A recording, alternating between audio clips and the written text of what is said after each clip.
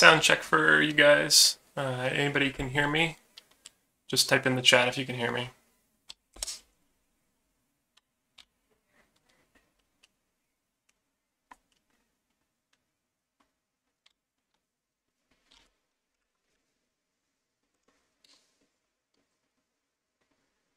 Cool.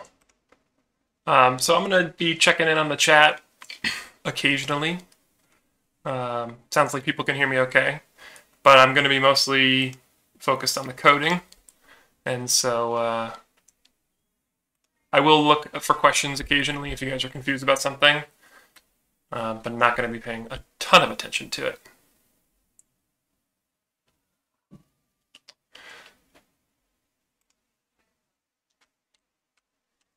I'm just going to get started in the background, waiting for people to join, doing a little bit of block diagramming here.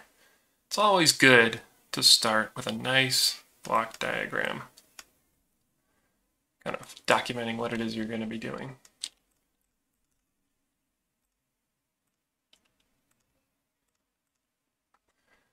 So, do a quick block diagram here, just kind of showing the goal of this project. But basically, I'm going to take the Go board, call this the Go board.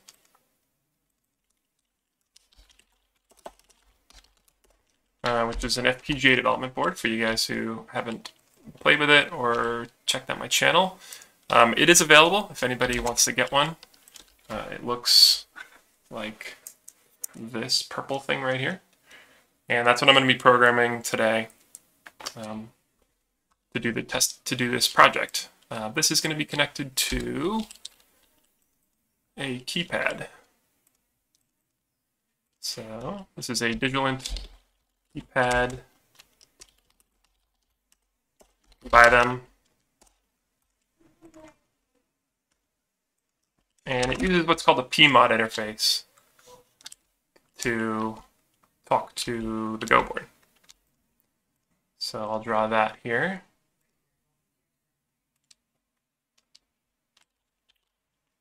Let's see, where's the arrows? Is there an arrow button? I haven't used Visio in a while.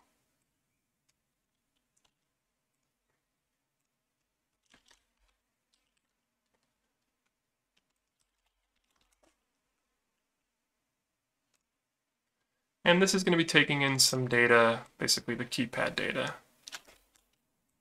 So any keys that get pushed. Go here. This is a PMOD interface. It's a standard interface that Digilent uses. Wow, that's upside down. Neat. The nice thing about PMOD is it's pretty standard. So if you use it in one location and get familiar with it, there's a lot of different use cases for it.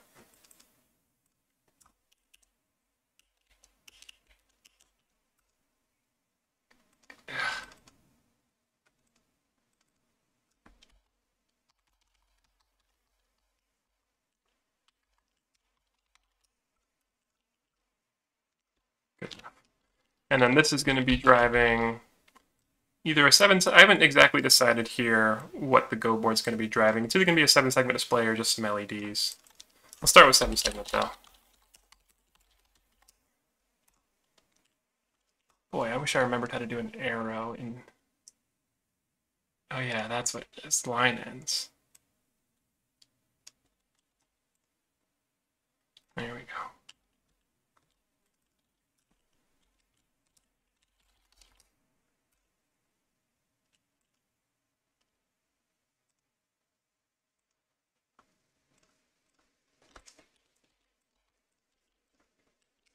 This does not need to be this big.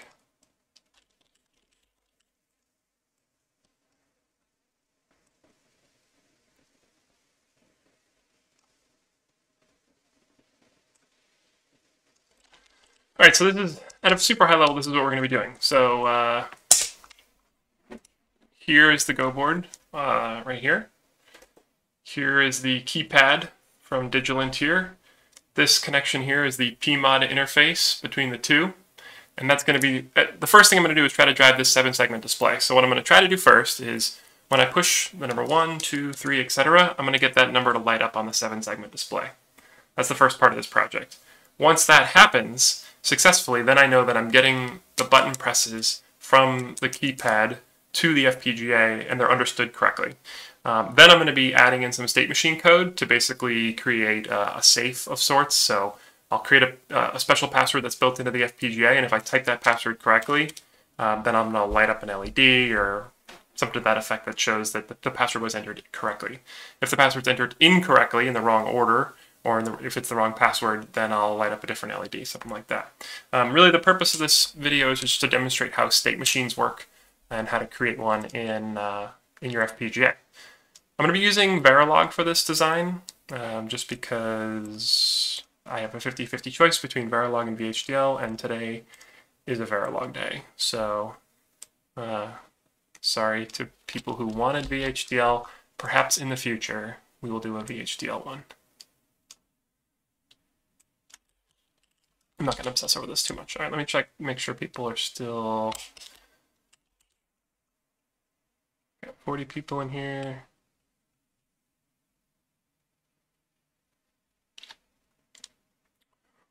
Okay.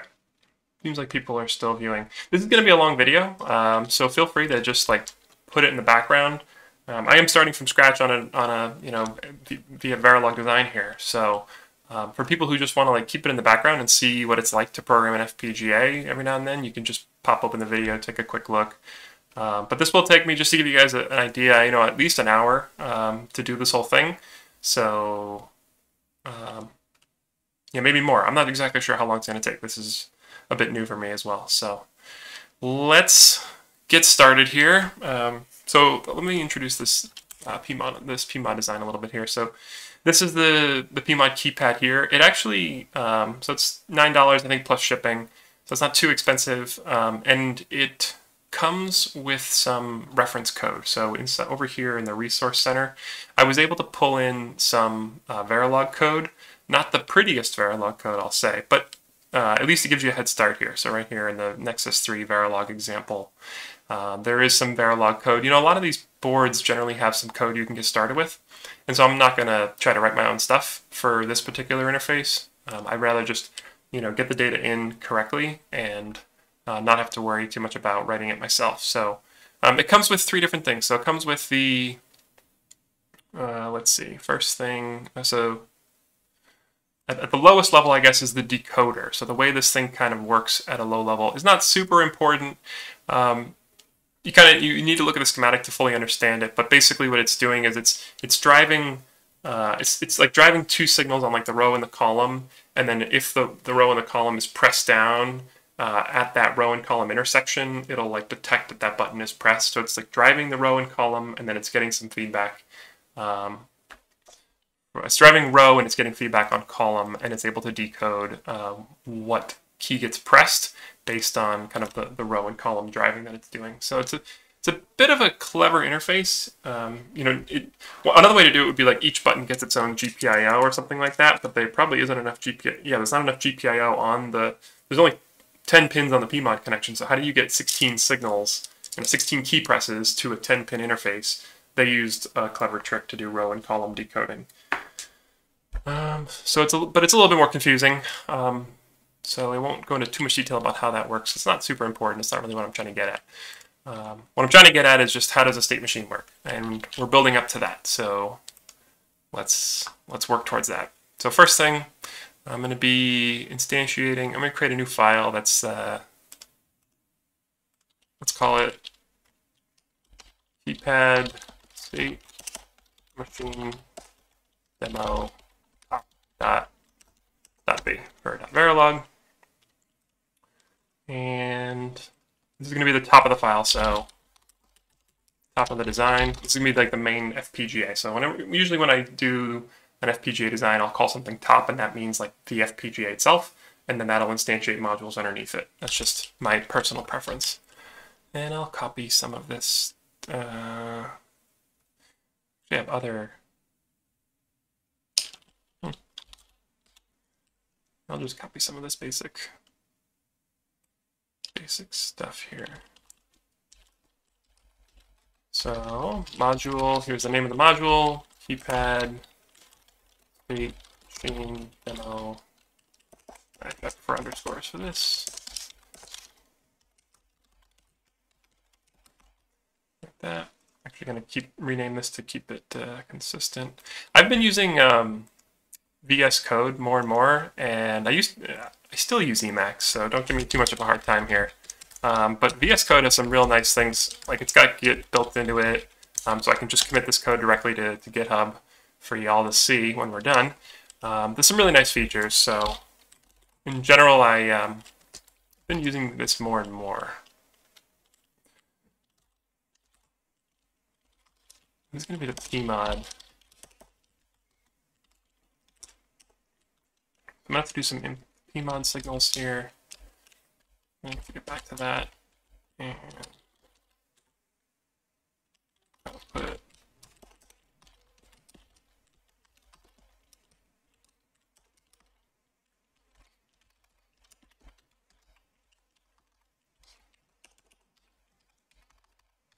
We're going to be driving some 7-segment displays. You know what? It's going to be easier if I just copy this from another project. So let's take a look at, here we go. I'm just going to copy this interface. Because rather than typing all that out, I don't want to do that. Nobody's got time for that.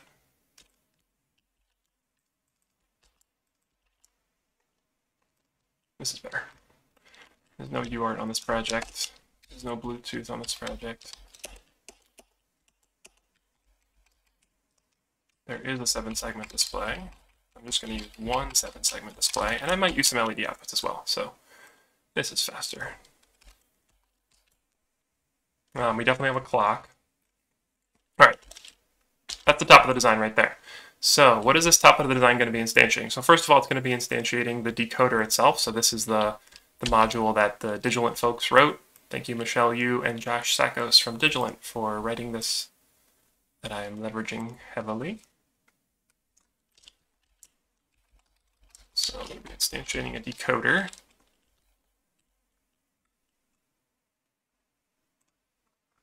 And I'm also going to be instantiating the 7-segment display.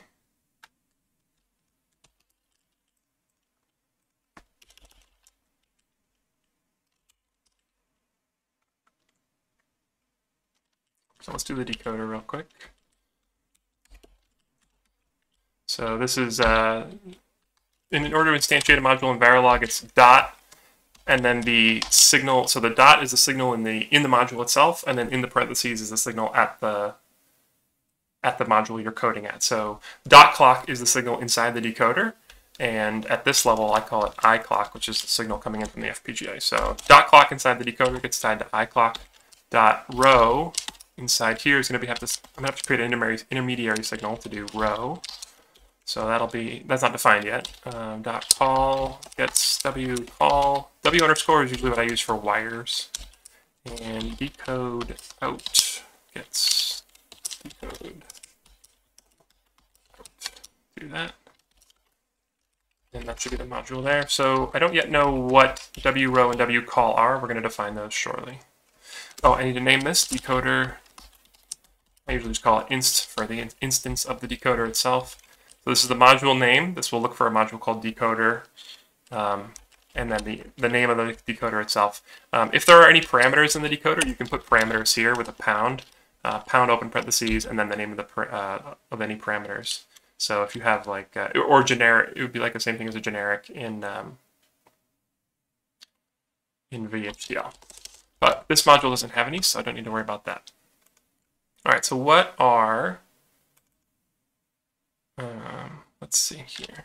Go back to this one that I'm going to pull in some more signals.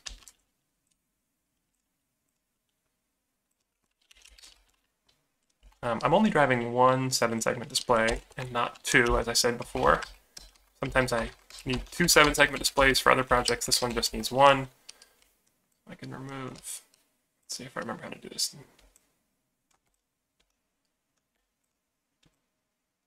There's a way to do rectangular copy paste here.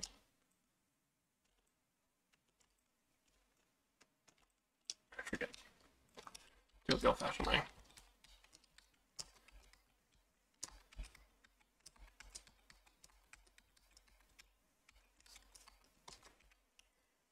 right, so these are my 7-segment displays. The reason I need these wires here, you know, the 7-segment display itself, let me think about this. Yes.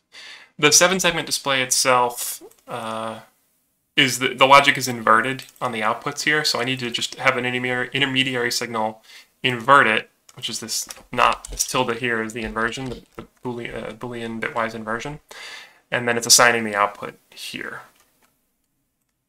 So that's the purpose there. A lot of typing just to invert a signal, but you know that's Verilog and VHDL for you. Okay, this is the decoder itself.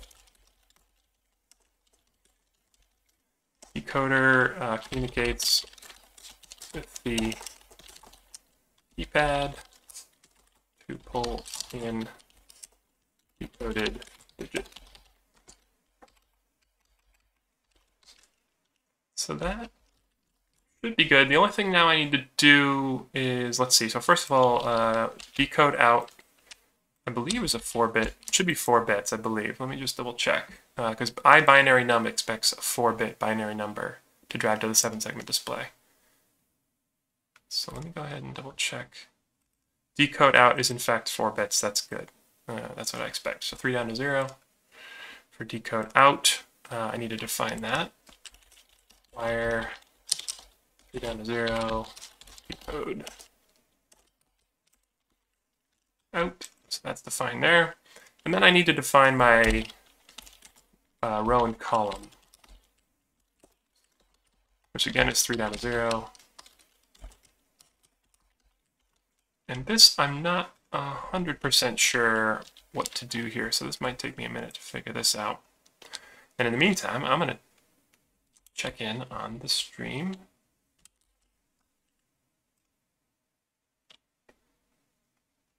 What's up, friends? All right, let me see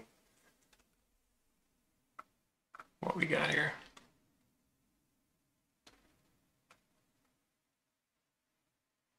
Hey, Eton, I did a video about metastability. If you look up my old videos, there's a video about metastability. Hello from Russia. For this video, I'm using the NANLAN Go board here. So that's a development board tied to a Digilent Keypad board here. You can buy these at nanlan.com. It's a really good beginner board for if you want to learn programming. There's a lot of different features on it. So there's a VGA display, 7-segment displays, buttons, LEDs, a PMOD connection here, a UART connection here. Basically a lot of different things you can use to give yourself a lot of different projects to work with. So my frustration with other FPGA boards is they just give you an FPGA and some connections, and it's like, well, what am I supposed to do with this? The Go board really has a lot of different features built into it, so you can get started and also have like fun things to work on right away without having to buy a bunch of connections or get a breadboard or anything like that.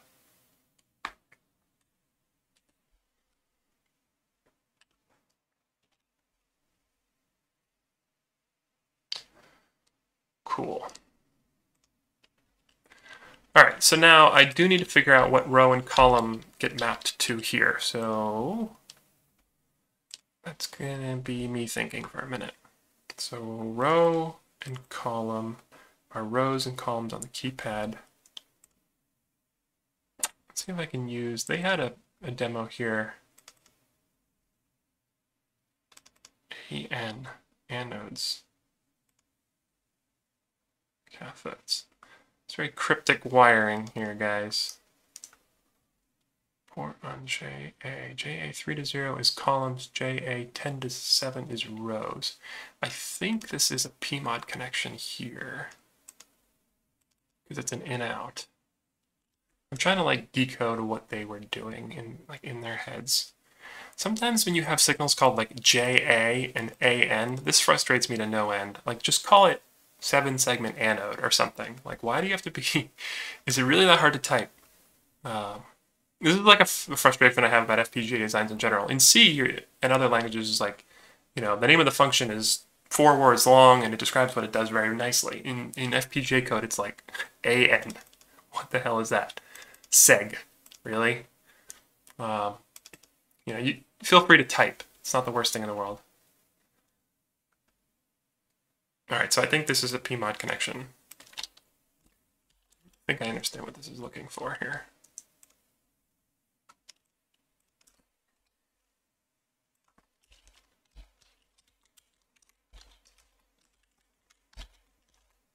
All right, so I think what this is doing, go over to here. Every now and then you need to look at the schematic to see exactly if this makes sense.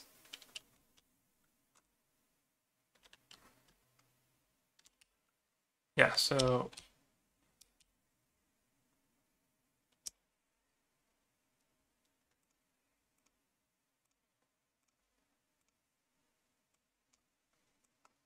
here is the schematic, by the way, for the keypad.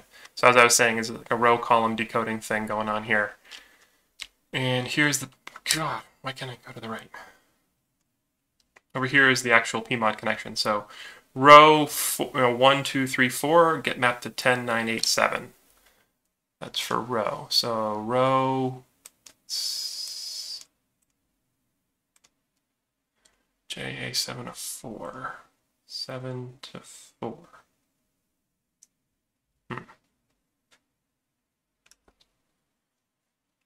Okay. Well, I know here that row 1 should be mapped to PMOD 10. So let's do that. So I know I have a bunch of PMOD signals. I'm going to have... I haven't created those yet, so let's do that first. So the... Which one's output, row or column? So output is column.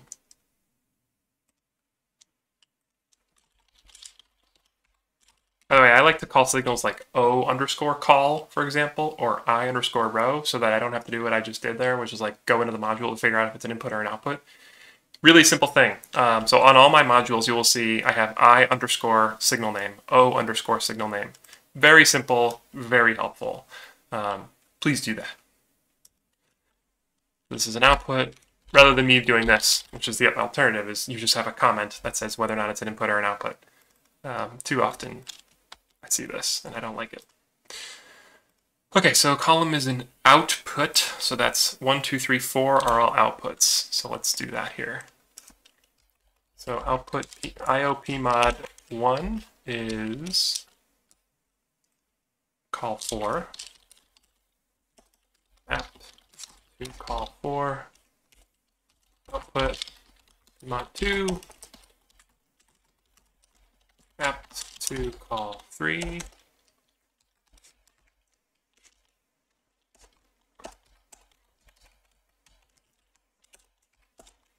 Like that. These signals, IOPMOD 1, 2, 3, 4, come from the actual physical constraints file. So the actual constraints for the NAND lane go board is where those come from, which I can pull up just to show you guys what that looks like. That'll be more important when we're actually programming the device. So I'll wait on that actually for when we get to the part where we're programming. Okay, so then inputs, what do we got for inputs? We got IOPMOD. So these are the outputs, rows are inputs. So 7 is 4.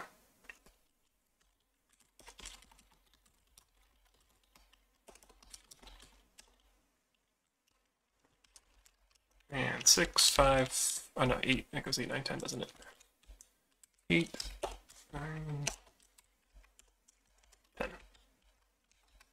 3, 2, 1. Okay.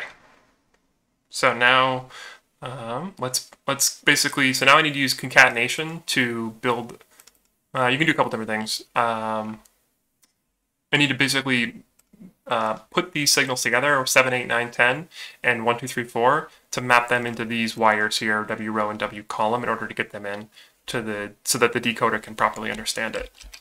So let's do W_row first. So we got W row of in bit position 0. Sorry, I'm going to make these 0 based instead of, so that it's clear. So W row 0, oops, sorry. A sing? No. assign W row 0 equal to, what did I say? IO pmod 10. This is one way to do it. You could do each one individually. You can also do W underscore row. This will do the whole thing effectively 3 down to 0, like this. And I can do concatenation in Verilog, which is the open bracket, close bracket thing. And this is probably a little bit more straightforward, so I'll do it this way. So IO pmod 7, IO pmod 8, IO pmod 9, IO pmod 10. This is concatenation. Super useful. You can also use replication, which is fun too. I like Verilog. It's got a couple tricks like this, especially the replication operator. That's fun. You can get rid of this 3 down to 0 because it's implied. Basically, you don't need this. Verilog's very forgiving. So I take something called W underscore row, I concatenate bit 3, bit 2, bit 1, bit 0 together, and that'll build it up into a 4-bit wire. Same thing for call. Sorry, no, other way around. So column is an output. So column is a 4-bit output. Now I need to take those 4 bits and assign the output of each of the pmods. These 4 outputs here, I need to assign them, each one to one of the column bits. So the simplest thing to do here, this one you can't really do in one line. You have to do each output assignment individually. So assign IO pmod 1 to call 3, I said. So W call bit 3. This is bit 3. And then IO pmod 2 equals W call 2. Pmod 3. W call 1.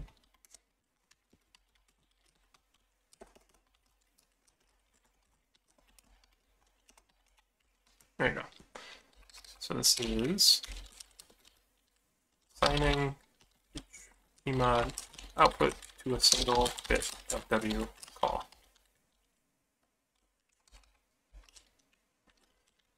This is assigning, building up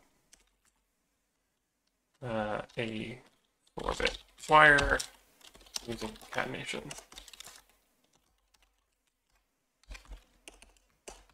Okay, so that, let's see, that should be most of what we're looking for here. So we have W row, basically this is the input that feeds the decoder. Call is what drives the decoder in order to figure out what button is being pressed. That data comes back on W row, and then inside the decoder, it decodes it into this decode out, which is a 0 is 0, 1 is 1, 2 is 2, 3 is 3. The decode out output goes into ibinary num, which is your binary number input, and then this module here will decode the binary number input to a 7-segment display. That should be it, assuming I didn't make any mistakes, which is unlikely. I think I did make a mistake somewhere, but I haven't found it yet. Get rid of this. But this should be enough. I would think that if I program this code, build it and program it, then if I push 1 here, it should make a 1 light up in this 7-segment display, the first 7-segment display on the Go board. Unfortunately, this is straight and this is straight, so they're at 90 degrees opposite each other. So let's see if this compiles. So I'm going to create a new project, close the current project, and it's going to be called, where am I going to put it? Yeah, sure, we'll call it Keypad Demo. And this is going to be based on, for the NAND Go board. I do a project, I do a project where I show how this is created. So there's a video for this. It's like the very first video. If you get the Go board, you can see exactly what all these settings are. But it's a nice 40 FPGA. It's the HX1K. It's the VQ100 package. Don't get too worried if you don't have any idea what I'm doing. I'm basically creating a project that is telling the tools what FPGA I'm using. That's good. And then I'm going to add some files. Hopefully the files I just created, where are they? Somewhere on my desktop, maybe? Yes. Here we go. All right, so I added decoder for sure. I added this one. And I also added the... let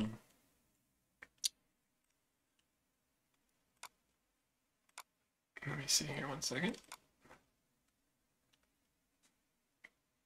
The 7-segment display. I'm just going to copy that file into here just so I have everything kind of self-contained. Binary to 7-segment.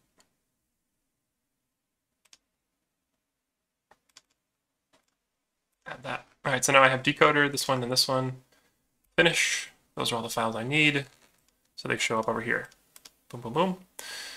In terms of, I do need a constraint file. I'm going to, again, borrow the constraint file from a different project, which was one I had done previously.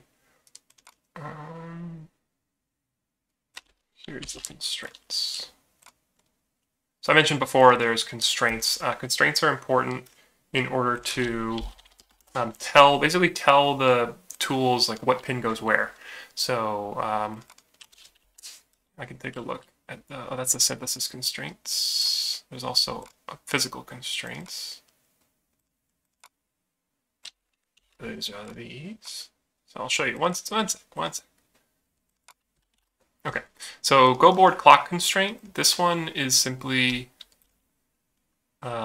just defining, it's off the screen, that's neat. This one basically is just creating a clock right here. This is the only, everything else is comments except for this line. So it's creating a clock with a period of 40 nanoseconds, and it's called iClock, and it uses a port called iClock. A 40 nanosecond clock is 25 megahertz. The oscillator on the Go board is 25 megahertz. This is used in order to tell the synthesis tool how fast your design is going to go, so that the synthesis and then place and route. So when it does the timing closure during place and route to see if it meets timing, it'll use this clock constraint there to make sure that you don't have any timing errors. Timing errors are very bad. I won't go into timing errors. It's its own thing. But generally, you do not want timing errors. They're bad. 25 megahertz is very slow, so I really have no qualms or concerns that I won't be able to meet timing on this particular design. But good to constrain the clock anyway.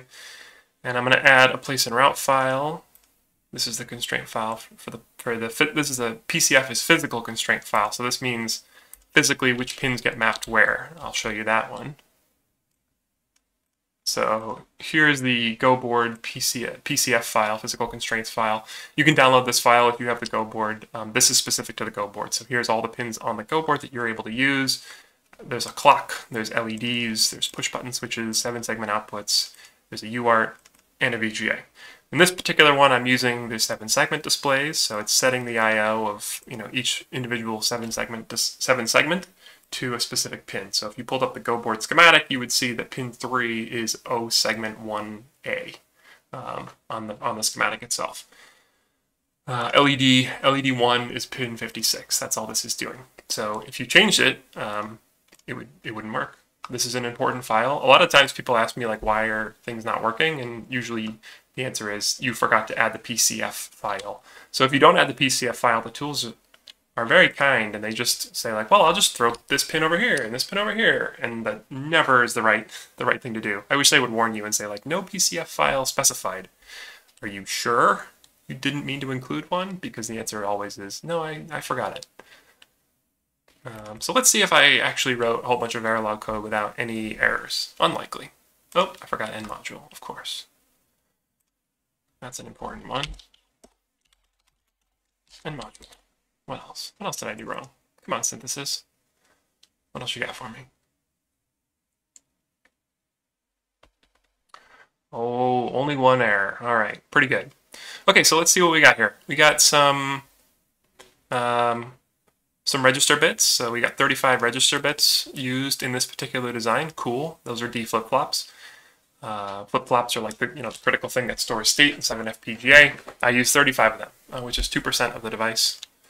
Looks like we used 90 LUTs. So LUTs are your lookup tables. Those are, on this particular design, it's a LUT, on this particular FPGA, it's a LUT 4, so it's a 4 input lookup table. Cool. How much of that? 7%. We use 7% of our LUTs here. Not too bad. We got plenty of room for other stuff that we will add soon.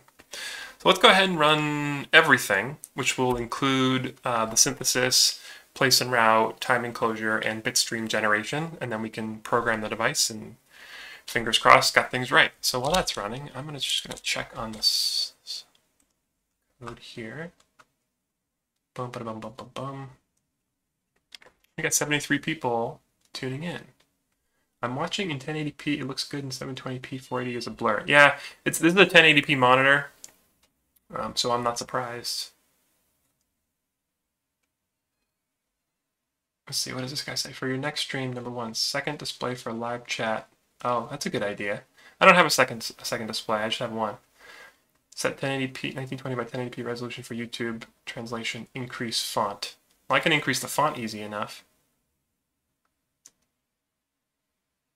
It is in 1080p. Yes, it is in 1080p. I can read the code, no problem. Okay, looks like we got that figured out.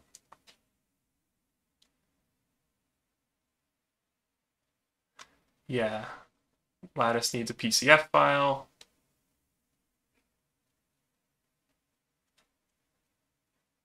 Who scrubbed my project comment? What's the maximum speed your design can run on FPGA? The maximum speed, the way to find that out would just be to not specify any constraint file at all during synthesis, and synthesis will just try to run it as fast as possible. It'll run it pretty quickly. If you really wanted to stress it, you'd have to like manually be like, okay, run it at 200 megahertz, run it at 225 megahertz, run it at 230 megahertz, and see if it has any timing errors. I don't know why you'd ever want to go faster than your clock. You should really just specify the constraints to be the speed of your clock. It's not worth over-constraining. That's called over-constraining. It's not, I don't think there's any value to over-constrain your design. If it meets timing at 25 megahertz, it'll meet timing at 25 megahertz. You don't need to say like, okay, now meet it at 30 megahertz. Like, do you have a 30 megahertz clock? No? Then who cares? Water break.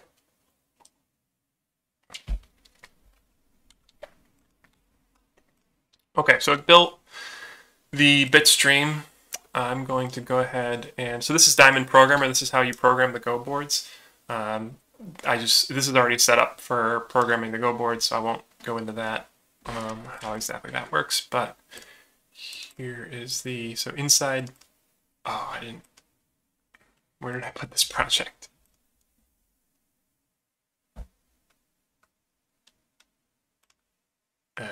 I put it in Dropbox.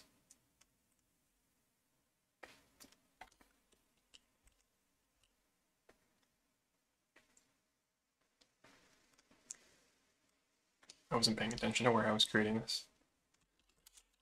So let me move it to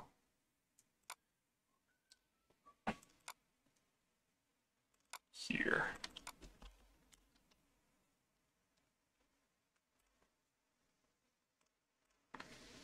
And then I'm gonna close this project. I just put it in the wrong location. So I copied all the files to the location I really want to work out of, which is not on my Dropbox. It is on my desktop. This one, this one, this one. Okay, that should work.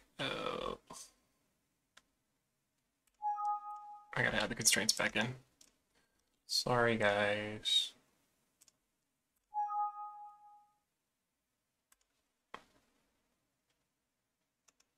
And the design files, apparently. Coder and the top. Great. Add the constraints back. Physical constraints. Go ahead and rebuild this again. It should work. Oh, one thing I didn't check was I didn't check to see that the top of the design is correct. Yeah, it looks like it is. Yeah, right here. Top module is Keypad State Machine Demo Top. Sometimes, so the tools kind of like assume what the top of your design is for you. If some tools let you specify it, like I think Xilinx says like what's the top of your design. It'll even like draw the hierarchy for you. The Lattice tools are really just like pretty bare bones, which is nice in some respects because you don't have to worry about like knowing the tool. Like if you ever use Vivado or the Altera tools, Intel tools, Quartus. They're really big, and learning those tools takes a long time. Versus like this is really just a dead simple tool that just runs through a specific flow and doesn't, it doesn't give you a lot of bells and whistles, which is nice if you don't want the bells and whistles. All right, so I programmed it again, and I'm gonna go find it now, which is here. It should be in. It puts it in a really weird spot. It's SBT outputs bitmap, which is like the most cryptic friggin' location you can think of. But all right, so that's the bin file. This should flash the Go board. Let's see if I got this right on the first try. It's programming it. Sometimes it takes a minute.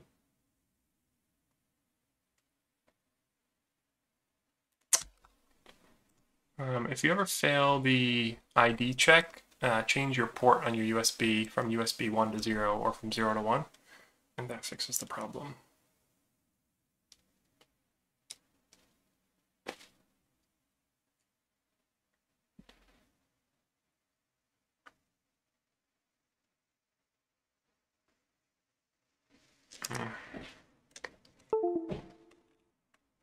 Let me not hold it while it's programming it. I think my connection got interrupted because I'm holding it, which is probably not a good idea. Okay, I'm placing it on the table, and now I will let it program.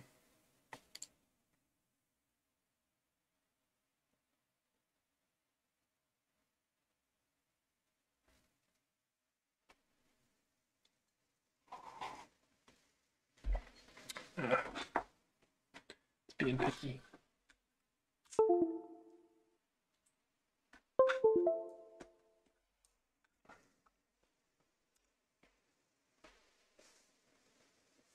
This is just because my USB connection is not fantastic. So it's like not finding the board right now. I programmed it earlier, so I know this works.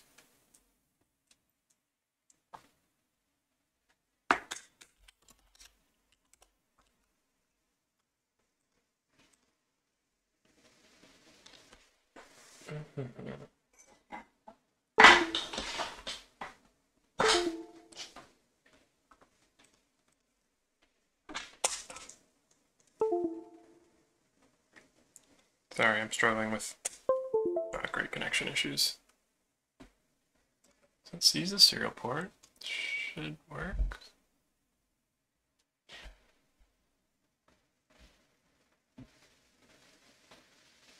Come on. There it goes. One other thing I forgot to mention is, usually in a real design, I will simulate before programming. I kind of just went straight to programming.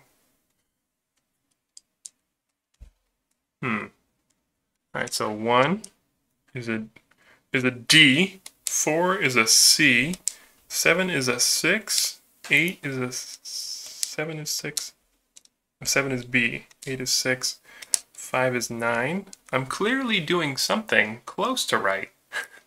Can you see these digits? I don't know if you can see them, but when I hit the number 1, I'm getting a D, and 2 is a 3. So something is not quite right, either with my row and column indexing, I'm guessing, because I'm getting all the digits. 1, 4, 7. Oh, okay, look at this. So 1, 4, 7, 0, 1, 4, 7, 0. So this is 1, 4, 7, 0 is switched here. So this is switched. Boy, something is switched with row and column for sure. 258F is this column here, 258F. So I don't know if I can logic this out or if I need to just think about what I did wrong. I knew the row and column part was going to be the tricky part, so I clearly indexed one of the two incorrectly. Which one was it?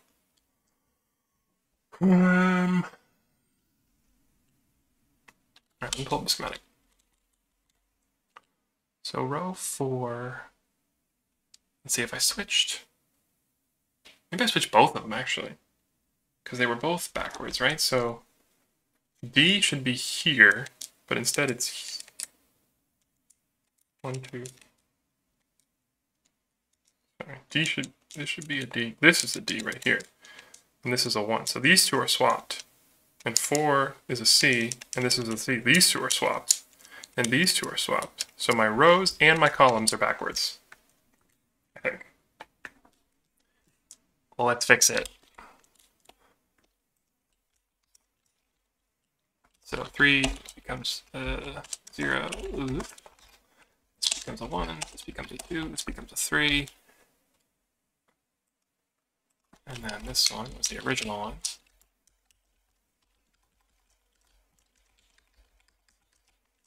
Oops.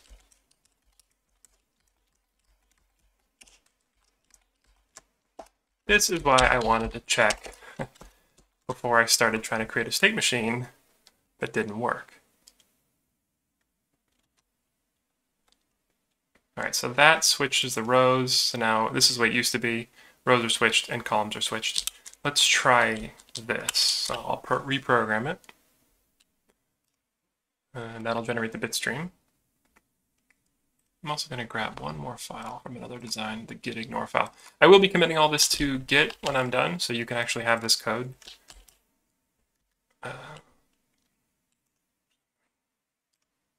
Compare to this.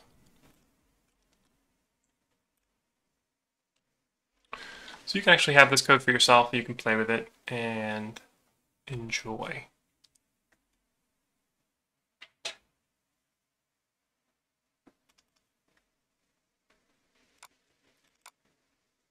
Don't want to include anything in here in my Git files. So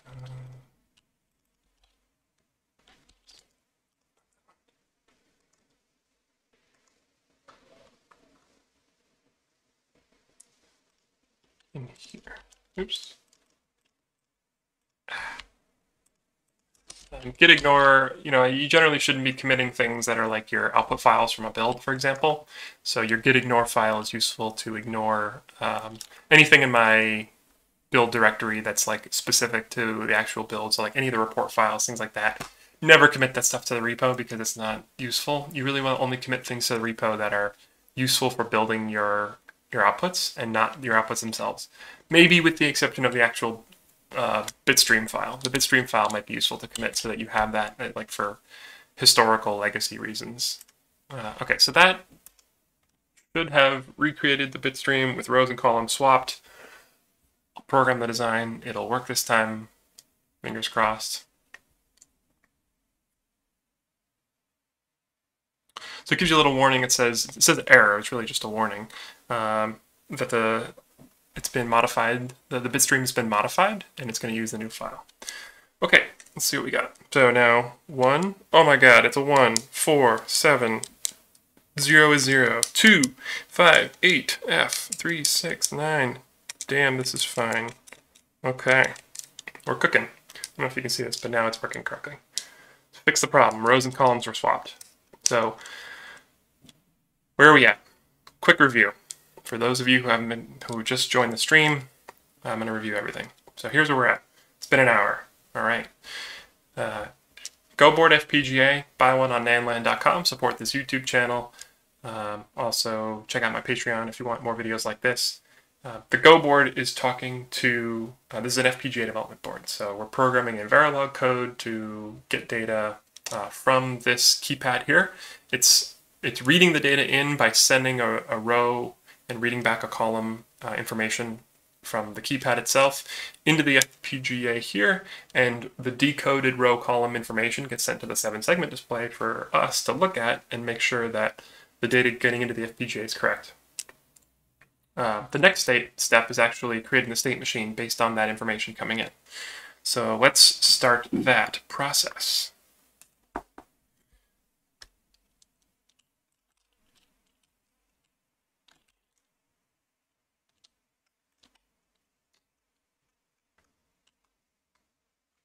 Hey, thanks for the hot dog, Grant. I appreciate that. I'm getting hungry for lunch, actually, so this makes me feel a lot better. I'm going to review some chat real quick. Hi, what's up, friends? Hey, Peter, thanks for the recommendation. Glad you've been enjoying working with the Go board. FTDI chips of the devil? Really, Doomy? I like them. They seem to just work. The communication problem wasn't the FTDI chip. It's my USB cable just wasn't making great connections. Yeah, Ice Cube is definitely less intimidating. ASMI 06, I agree. Bravado is intense. It's like trying to swim in the ocean when you've never swam in a pool. It's a little overwhelming. That's why I did the Go board with a Lattice FPGA. You know, I just didn't want to overwhelm any beginners who were just starting to figure things out. Okay. Block diagram. Get rid of that. So now, again, state machine time. So let's create a new file. That's going to be the state machine. So I don't need this display controller. I never ended up using this. This was from the Digilent resources. I'm going to get rid of that. I also never used PMod Keypad. This is from Digilent. So I will delete that. And these are the files I am using. Let's take a minute to push. So let's say 7-segment decoding to Go board works. I'm committing this to my GitHub so that you all fine folks can see the code. Let's push it. Push it real good. So if you do want to see this code and follow along, GitHub, GitHub. Just go to GitHub. Go to my GitHub repo, github.com/nandland, and check out the, here it is, Keypad state machine demo. This is what we are just pushing to right now. So you are welcome to follow along. Here is the code I'm working with. If you want to check it out, it's available to you now. Maybe I should have pushed earlier, so you guys could have gotten a jump. But hey, it's working. This is a code that's working. So this is actually something you can play with on your own if you have a Go board and the exact Digilent thing, which you probably don't have. That's just fine. And again, support me on Patreon. Keep me making these fun videos. The Patreon support really does help keep me motivated and keep me involved and talking to you guys. So appreciate all the support there. So here's all the code that we just wrote. Feel free to check it out. All right. Back to the code. New file. And this is going to be called state machine.b because I'm not doing creative. And that's what it's doing. Let's copy some basic stuff here. So what this is going to be doing is it's going to be, let's say we light up LED 1 we're going to do let's do a 3-digit. We'll do a 3-digit password basically to unlock the safe. So this is a safe that is maybe inside of a hotel room or something like that. You can store a 3-digit password, which I'm going to be hard coding just for simplicity here. 3-digit password to unlock the safe. If you type in the 3 digits correctly in the right order, then LED 1 will light up. If 3 digits are entered in the wrong order, then LED 4 will illuminate and LED 1 will turn off. That is the whole state machine here. Really, the purpose is just to demonstrate like what a state machine looks like inside of Verilog. In case you've never seen one before, this will get you more familiar with it, so you get more comfortable. This is going to be taking in some LEDs. That's right, the LEDs are outputs, not inputs. And here I'm going to call it like safe unlocked. Safe locked. So I'm not saying it's specifically like an LED that's going to be driving it, but at the top level module, I'm going to wire these to an LED. So it's more, they're more explicit for what their purpose is here. And I also need to know what the keypad press is. So input 3 down to 0 of keypad digit. Like that. So this, I think, is everything I will need to drive just some LEDs here. I'm still going to keep the 7-segment display stuff so that we can still see on the 7-segment display what numbers we're hitting. Yeah. I might want to add a switch just to reset the state machine. I'm going to add a reset signal here, and I'm going to tie that to a switch. So push button. So the Go board has 4 push buttons on it. I'm going to tie button 1 to a reset. So basically when I push button 1 in, it'll reset the state machine inside back to its initial state so we can try again.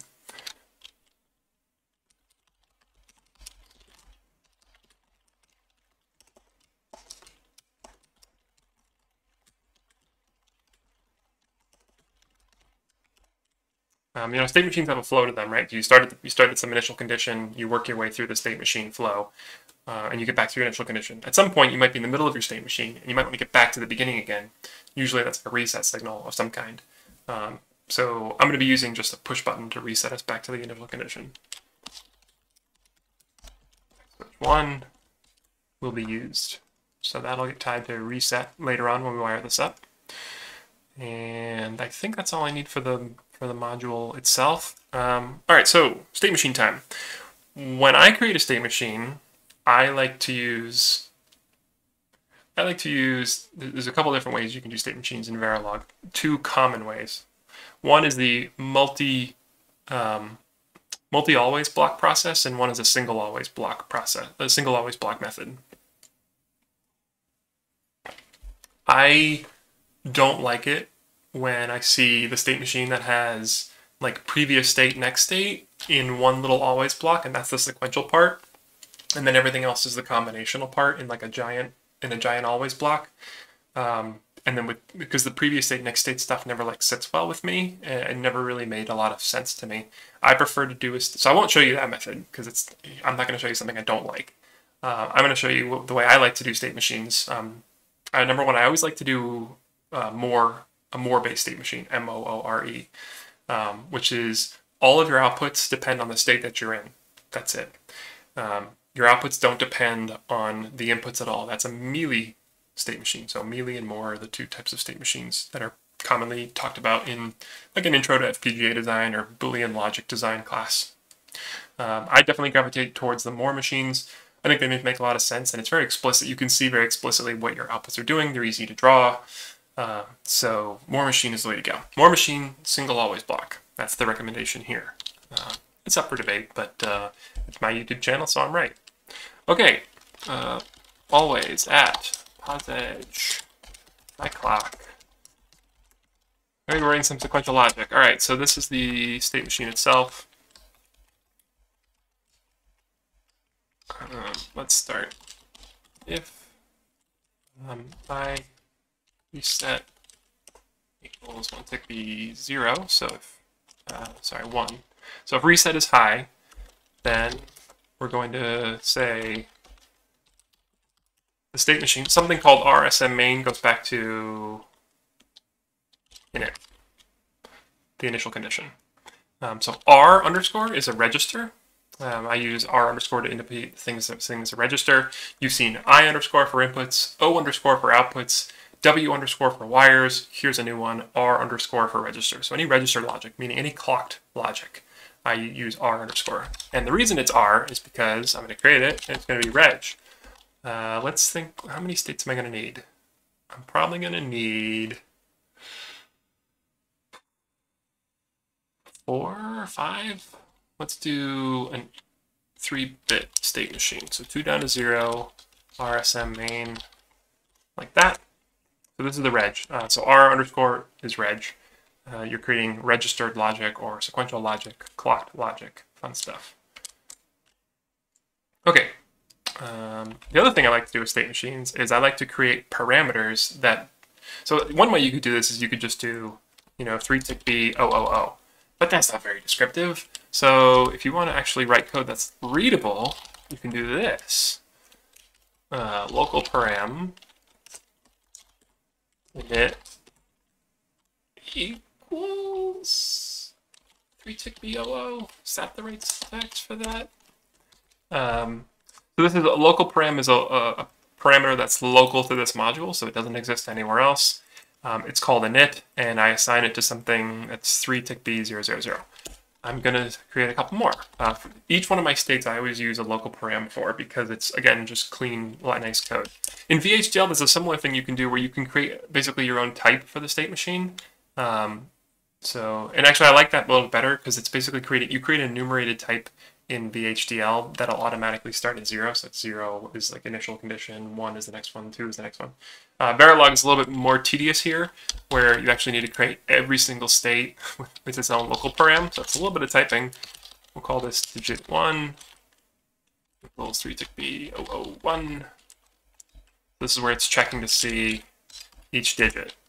So I'll be more explicit. We'll say check digit 1.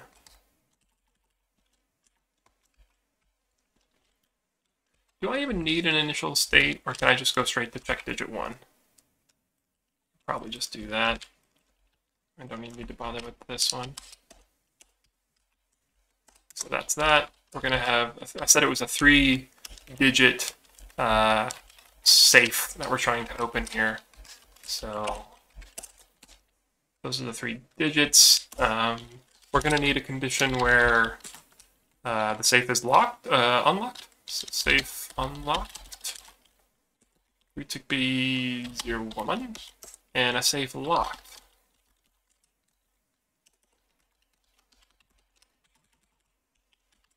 B 100. So it looks like I chose the right number of bits because we have 5 states that I can see right now. Check digit 1, check digit 2, check digit 3, safe locked, safe unlocked.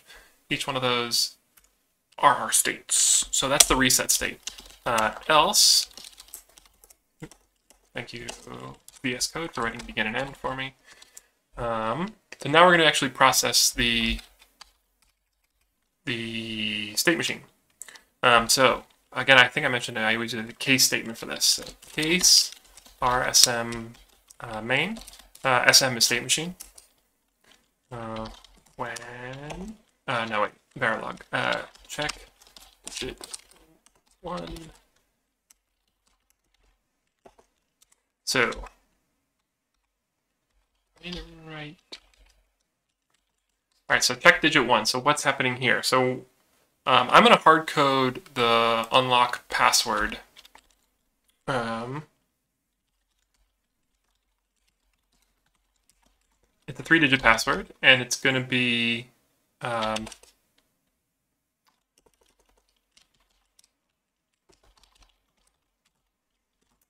I don't know. Let's see.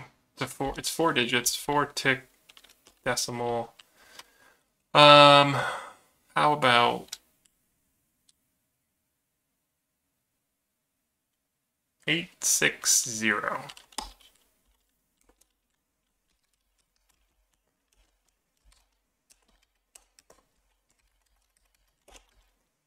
By the way, this is not how you would actually.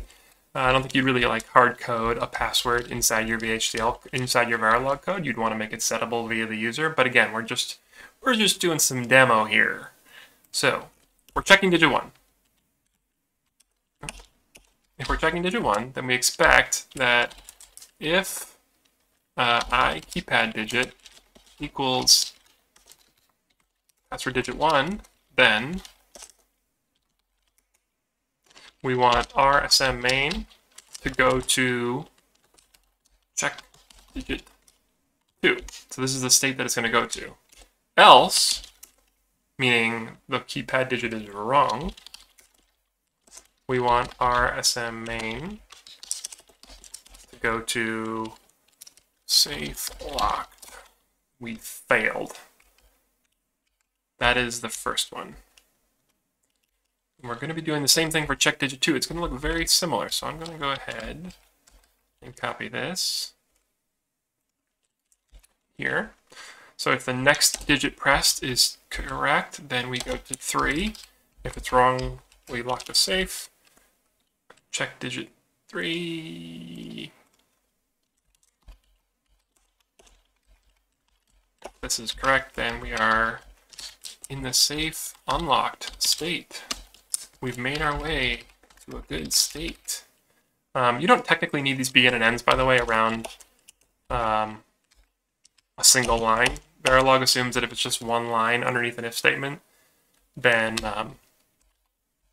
it's part of that if statement. If I had 2 lines here, it wouldn't treat the second line as part of that if statement. It would treat it as like its own line beyond the if statement. So I generally, I always use begin and end blocks around everything because it's like similar to C, where I always use brackets everywhere.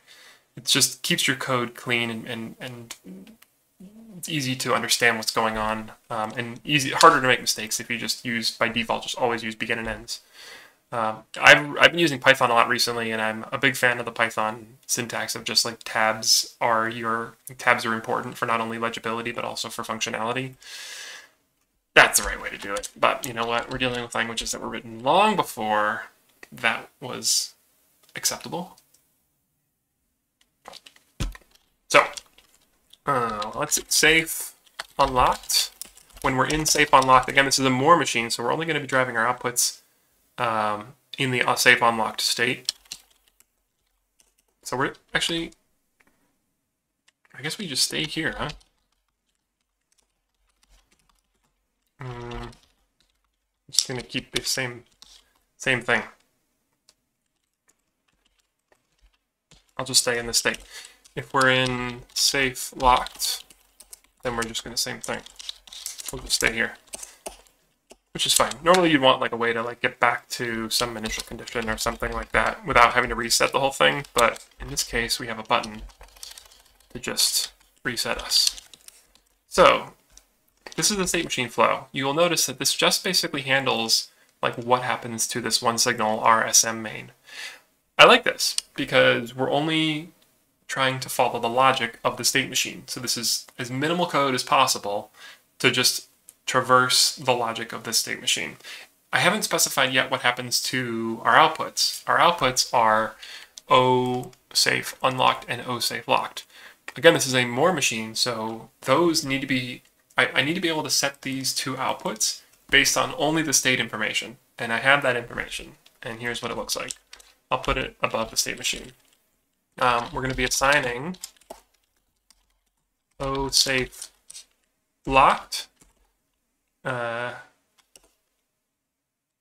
Basically, it's going to be set when we are in the locked state and cleared in all other situations. So here's a new one. The Verilog has what's called a ternary operator, question mark operator. Pretty slick. I'm a big fan of it. So we're going to say O safe locked is equal to RSM main equal safe locked. Value of true, value of false. This is one way to do this. There's a couple different ways you can do this. So safe locked, basically what this is saying is, tell me, so it's saying, is RSM main equal to safe locked? Question mark. If true, do this. If false, do this. That's one way to do it. This is called a ternary operator. C has something similar. A lot of languages have a ternary operator. I'm a fan of it because it's just a simple way to write, instead of doing an if-else statement or something like that, you can just write in one line what you want to do. Usually pretty clear. Another way to do this is O safe locked equals RSM main equal safe locked. Just like this. This will do it too. What this is a little bit, I like this a little bit better because it's cleaner. It's less code, I should say. So basically, this is doing a comparison here. It's saying if our state machine main is equal to safe locked, then this whole right side of the equal sign evaluates to true. If it's not true, it evaluates to false, and that's a 1 for true, 0 for false, and boom, we're done. So who needs a ternary operator when you can go ahead and just do it this way? Ternary, if this were something different, like if this were like a 4-bit vector or something, this wouldn't work. So in this case, it does work just because it's a 1-bit. I'm looking for a true or a false, and the double equal sign, that's what it produces, true or false. Same thing for unlocked.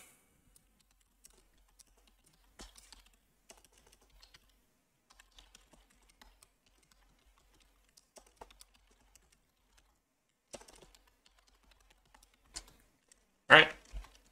And because I am annoying, I will do that to align them up. Okay, so now we have a more machine here. I'm going to put a little bit of comments in here. More machine, or state machine. Takes the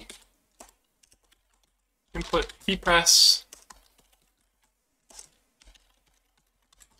looks for the specific password 860. If that is correct, we'll unlock, we'll drive safe unlocked I. If that is incorrect, we'll drive safe locked I. Can be reset at any time.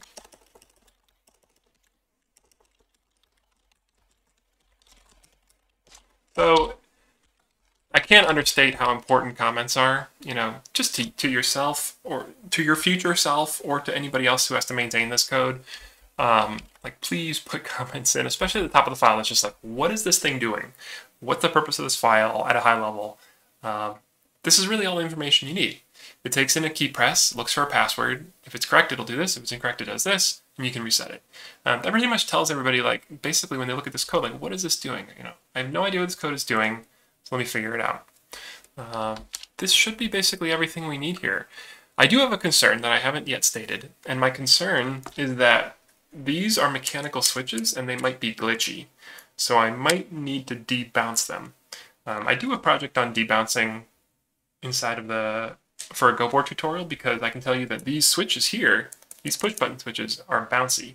And so when you push one, you think you're just getting one key press. It's like, I pushed it once, I should get one key press. But really, it's a mechanical switch, and it's actually like, it'll like mechanically like tap, tap, tap, tap. So you might get like 2 or 3 presses just when you're pushing it one time, just due to the mechanical nature of the switch. And that might be happening here as well. I wouldn't be surprised. So I might need to add some debounce filtering on these key presses in order to filter out. If this isn't working, it's probably because of that. So, but we'll see. I'm going to take a break for a second and check on comments, which again, I will take next time. I will do in its own monitor. I guess I'll get a second monitor.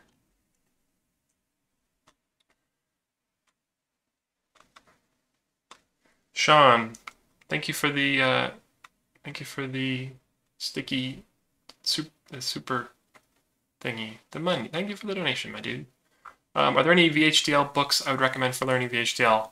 I will get back to you on that because I don't have any off the top of my head. There used to be some good books, but I mean, I went to school 15 years ago, so it might have changed. I don't have anything great. In general, Sean, it depends how you learn. I'm more of a, I'm more of a project-based learner myself, so I like to actually do projects and learn that way rather than reading a lot of the code. So depends. Everybody's a little bit different. Thank you, ntesla66. Hey man, shout out to you. Thank you for the support. Appreciate that. Also, I like your name. Hi, Craig. Craig and I work together. Thank you. You're welcome. I appreciate all you guys. Okay, looks like you're getting some recommendations in the chat for VHDL books, which is good. Yeah, I don't have any great recommendations myself, but looks like other people do, so definitely check those out. Yeah, if you guys want to, make your comments stand out a little bit, you can do the chat sticker, super sticker. I don't YouTube very often, okay, but I'll be more likely to see your comment if you attach a dollar amount to it. Okay, state machine done. Let's see if this compiles. I don't think it will.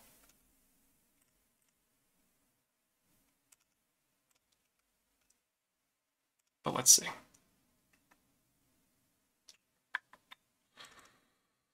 State machine. I gotta add it to the project. Oh, I didn't instantiate it either. I need to do that. I forgot end module again. Boy, I'm not really good at that. Okay, end module. There you go. I also need an end case too, don't I? Alright, needs to go here. In case. And does that line up? In case. Again. I need an end for. Oh, my tabbing is right here. This needs to be tabbed in. Case goes in. And end. I also need to instantiate this guy, which I forgot to do, so that's important. So right now it's not instantiated, so it's not going to do very much. So let's instantiate it. I'm going to instantiate it right here. So state machine is the name. The instance is called safe unlock. Safe password checker instance. Sure. The name doesn't really matter. It's only used for like synthesis reports and things like that. So again, the dot and then the name is the name inside of the. You guys don't need to see me twice, do you? The dot and then the name is the name on the inside of the module, and then open parentheses is the name of the wire or the register, whatever it is at this level, the higher level module. So inside, outside, if that helps. So iClock is iClock. iReset, I said I'm going to tie that to a switch, so I switch 1. Keypad digit is decode out. And safe unlock is going to be an LED. Unlocked is 1, and locked is 4. That should be good there. So now I'm instantiating the actual state machine. And let's go ahead and see if I did any better with compiling. Coding. Okay, I didn't get any errors, which is surprising and good. Wow, the only errors I had were forgetting the word end module. That's not bad. Okay, resource utilization for keypad state machine demo top. So it picked the right top module, that's a win. We're at 40 register bits, 3%. We were at 2% before, so we've increased it by 1%. That makes sense. We were at 7% on LUTs, now we're at 8%. So what I did is generating some logic, which is expected. So I will try programming this. And again, I am suspecting that this won't work due to the mechanical bouncing of the keys. I think I'm just going to get an incorrect password every single time. Bitstream. Oh, I only did synthesis. I did not run bitstream creation. So it's synthesized fine, but it's got to go through place and route and then generate the bitstream. I forgot that part. That's important. You can't program a bitstream file if you do not have a bitstream.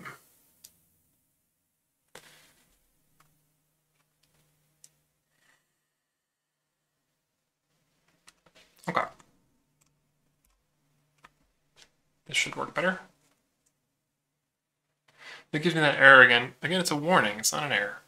Okay. So so it looks like state 4 is lit up, so it's in an incorrect state. If I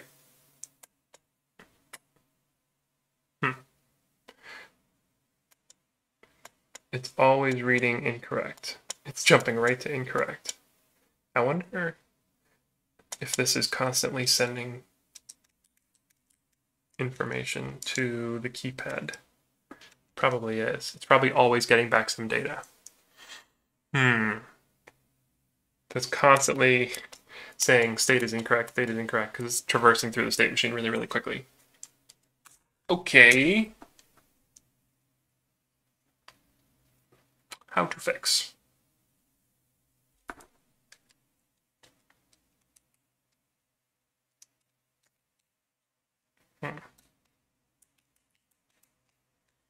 How to fix. Let me think.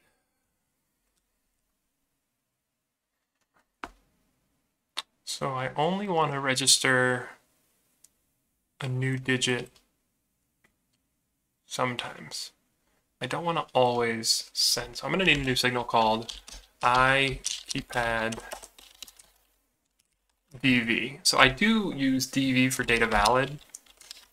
DV is data valid. I'm a big fan of DV being data valid. So this is going to be a single clock cycle pulse that I'm going to have to generate basically when I know that the digit coming out of the decoder is correct. Then I'm going to be sending a DV pulse. And that will basically tell the state machine to increment to the next state. I didn't have this before, but that's what was happening. I should have realized this wasn't going to work, actually. You need something to like trigger the state machine to be like, okay, let me see if I should move on to the next state. So let's do that real quick. Keypad DV, data valid. So this is going to basically only run the state machine if I'm getting a data valid pulse.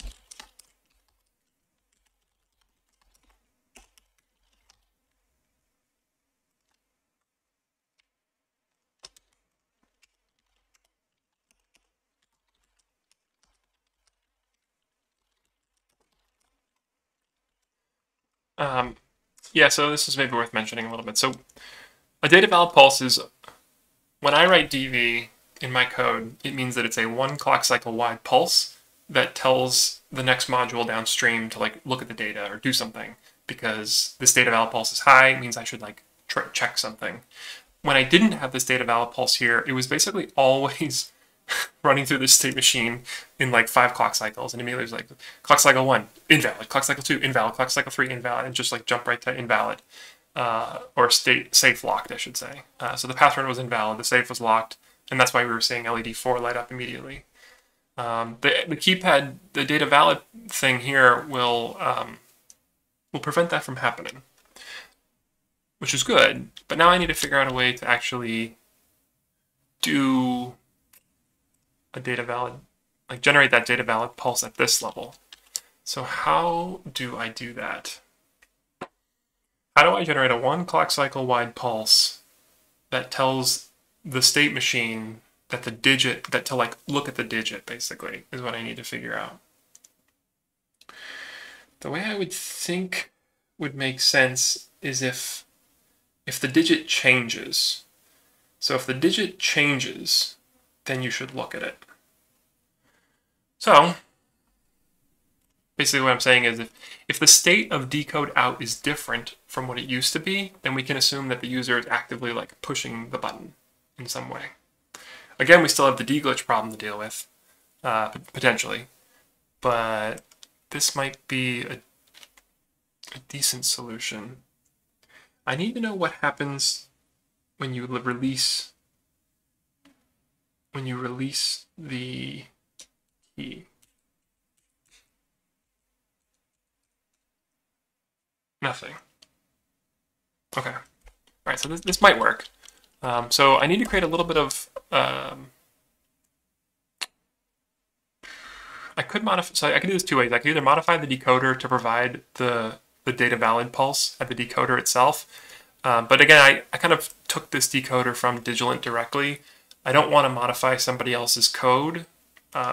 Generally, that's like not a great idea. So I'm going to add the data valid pulse at the highest level. Another thing I generally don't like to do is I generally don't like to put a lot of like always blocks at the highest level of the program. In my mind, the highest level of your program should just be like instantiating all your blocks, wiring everything together, no sequential logic created at this level, which previously that's what this was, but I'm about to break that rule. So I'm breaking my own rules here. Sorry.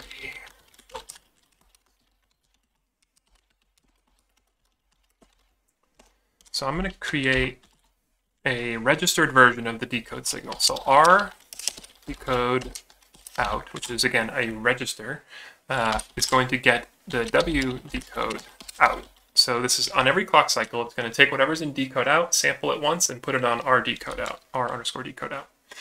What this is going to do is create a 1 clock cycle delay between W decode out and R decode out.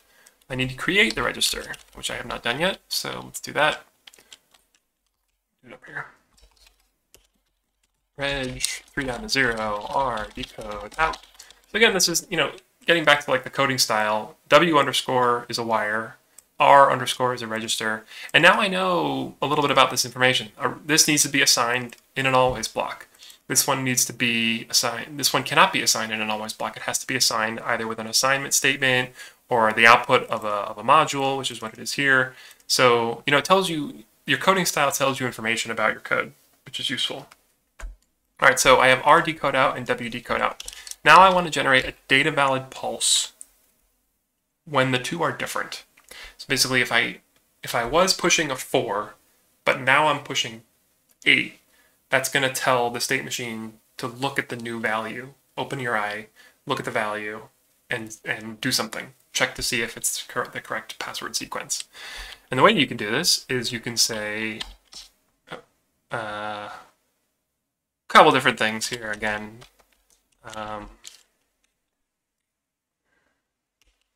I'll just do it this way. This is the most, I would say, beginner-friendly one. So if R decode out does not equal W decode out, then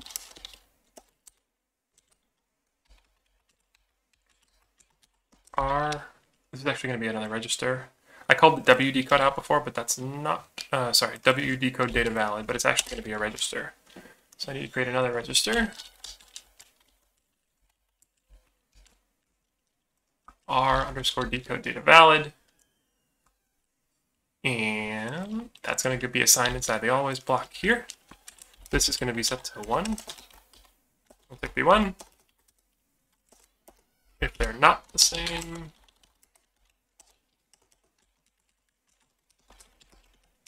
R decode data valid gets 0. So if the two are the same, that means that your data coming from your keypad is unchanging. So your data valid pulse should be 0. If the two are different, that means that the data coming from the keypad has changed, and now we should check it.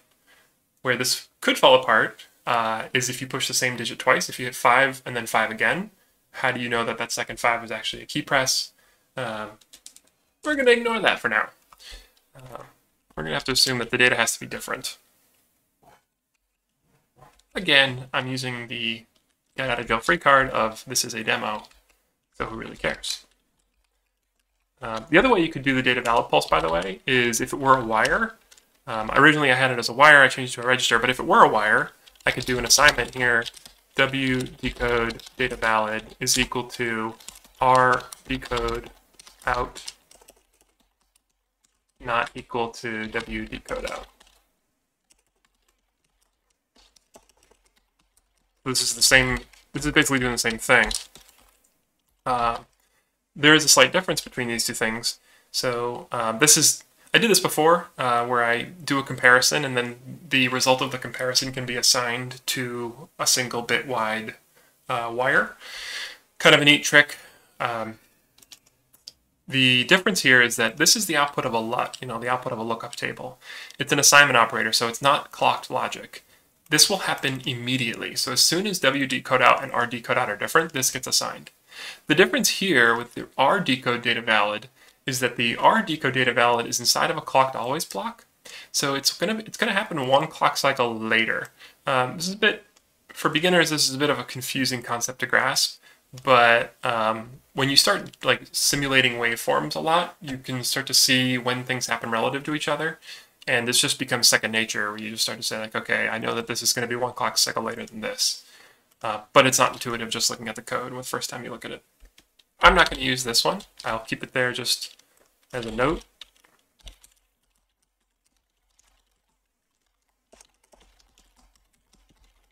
Learn the method of generating data valid. False. This would create a DV pulse 1 clock cycle earlier than R decode data valid. There you go. Okay. That should help the problem. Again, I think that there could still be an issue of debouncing, but we're getting closer, so let's give this a shot. Did I write code good? Did I do the good codes? Programming. Yes. All right, time to check in with you fine people.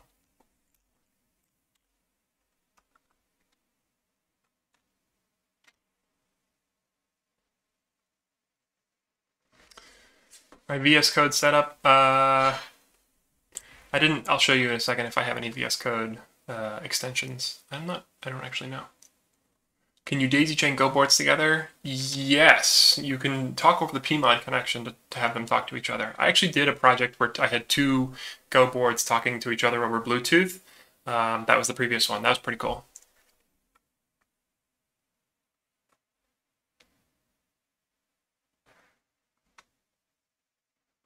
What about a passcode with repeating digits? Yeah. Yeah. Good catch.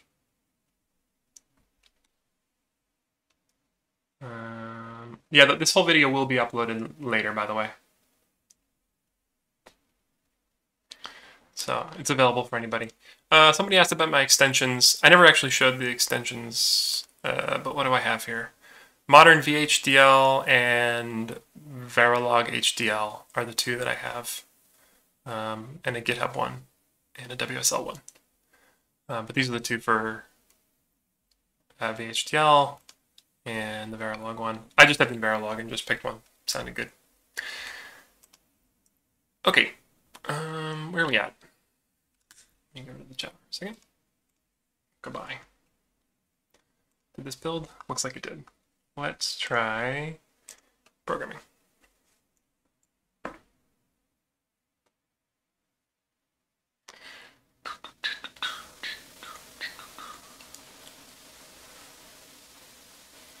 Error.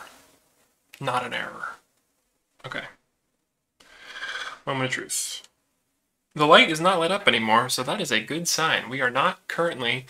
The fact that this LED 4 is not lit up tells me that we are not currently in the safe, locked state. I'm going to reset the state machine just to make doubly sure. Let's try a 3-digit password. Let's try just pushing number 2, see what happens. Oh! I pushed the number 2, we went immediately to safe locked. Reset. What's the password? 860, I think? So let's push 8. Oh, we're still in an okay state. 6. Oh, still in an okay state. 0. Oh, LED 1 lit up, guys. Are you as excited as I am? I'm very excited. We unlocked the safe. Amazing. Let's do that again. Ready? All right, so I'll do a bad password. 5. Okay, we have the wrong password immediately. 5 is wrong. Start over. 0, wrong. E, wrong. What about 8?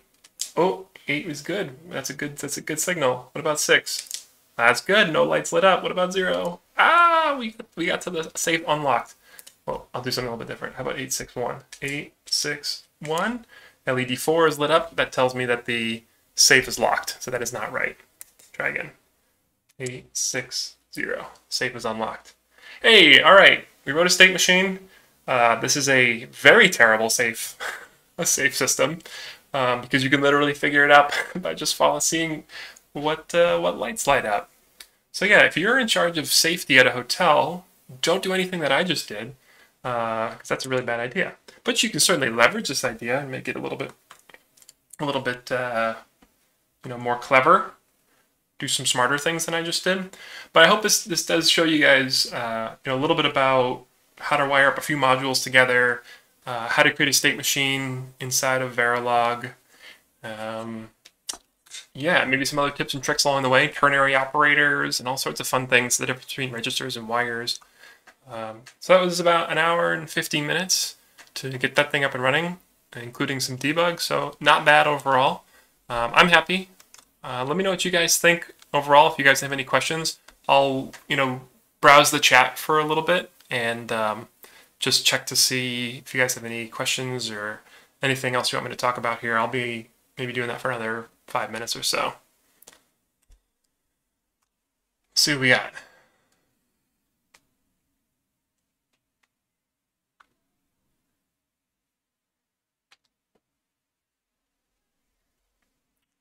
What about a passcode with repeating digits? Yeah, Dominic, this currently doesn't support a passcode with repeating digits because the way that I'm detecting data validity of the key press is by a key changing. So that is true. I will not, you can't detect repeating digits. Hey, what's up? Just came through, watched your videos before hardware interview. It was helpful. Glad it was helpful. I'm not going to try to pronounce your name. Harsha Vardhan. I guess I did. We're doing System Verilog in class. System Verilog's cool. I haven't done a ton of videos on System Verilog.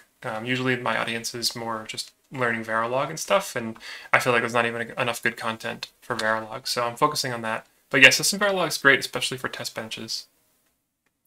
Lock is not supposed to tell you that the password is wrong unless you type it in completely, otherwise it's too easy to brute force. Yes, ASMI06. I 100% agree. Do not... I could change the state machine to basically allow you to proceed through 3 digits before getting into the invalid state. That's a much better solution, so I fully agree.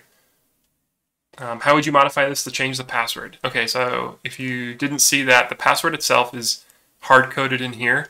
Local param password digit 1, 8, password digit 2, 6, password digit 3, 0.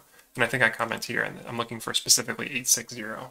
Yeah, not the most flexible situation. If you ever want to reprogram, if you ever want to change your password, you have to reprogram the FPGA with this implementation. That's not the goal of the demo, guys, okay? Let's focus on the real goal here. The real goal is to show you what a state machine looks like. And I think I did that. He is debugging. Come on. If I were to study FPGAs and whatnot, would it be best to study at university? Or is it plausible on one's own? I mean, I definitely think it's definitely possible to get a really good education for programming online. There's tons of resources online. And that's really what my websites and YouTube channel are trying to get you to do is learn things that are more difficult to learn in a university. A lot of programming, you're hacking away at stuff. The only way to get good at it is just to do it, just to hack at it. So a classroom is good to give you some foundation, maybe give you some guidance, but you really need to just be in the lab, doing the lessons, or at home, writing the code and smashing your head against the desk over and over and over again in order to really get it in your brain of how this works. And every language is different, right? So switching from I'm more of a hardware engineer, low-level stuff, FPGAs, embedded C, and all that kind of stuff.